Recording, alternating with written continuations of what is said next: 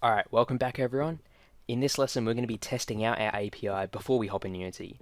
Because since in Unity we need to write up all the scripts and connect everything that way, using something called Postman is going to help us out in this. Postman is basically a program you can download where you can test out APIs really easily and quick.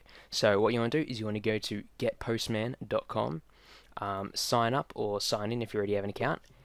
You can also scroll right to the bottom here and click on downloads to download it. Here for Windows we can just select which version of Windows you have, or if you're on Mac OS or Linux you can download it from here.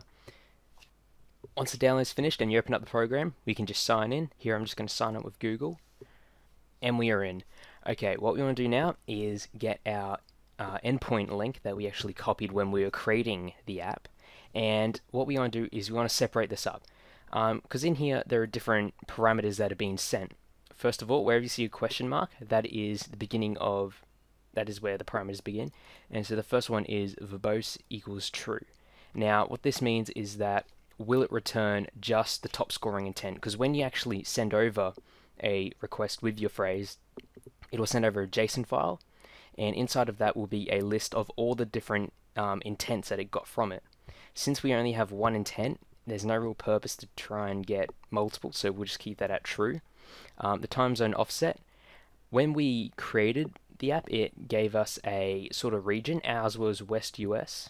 We're just going to keep it like that for now. If you are in a different region, you can try and set it up so it's different, but we'll just keep it on West US for now. And that's just the offset from that time zone. Subscription key is the authoring key that we had on the site, and the Q is just our actual phrase, our question. So in here what we want to do is, before we hop in, is we want to copy this all the way up to the first question mark. So just before the question mark, we just want to copy that, and inside of Postman here we should have a get request. We just want to enter it in here into the enter request URL. We just want to enter in that URL we entered. There we go. Now over here in our parameters we want to start entering our keys. So first of all, verbose is true, so let's enter in verbose with a value of true. We have our time zone offset -360.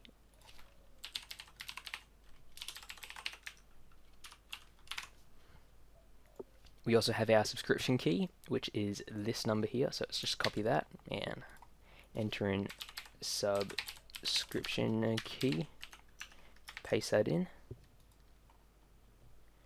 And finally we have our Q, which is our question. And for our Q, let's just say, can you move forward 5 meters? I don't know, we'll just go, can you move back 5 meters? And once we have that, let's then press on the send button and see what we get in return. And as you can see, we got a JSON file back.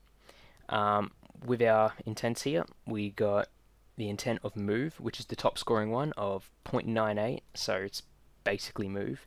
And down here in our entities we got a move direction of back and a move distance of 5. So we can actually set verbose to false, since I actually had the wrong way around. We have to, let's set to false, click send, and we only get the top scoring intent, which is what we want. So verbose is false, time zone offset 360. It doesn't really matter what you set your time zone offset to. Subscription key, it has to be that authoring key from the site, and the Q can be whatever question you want to ask.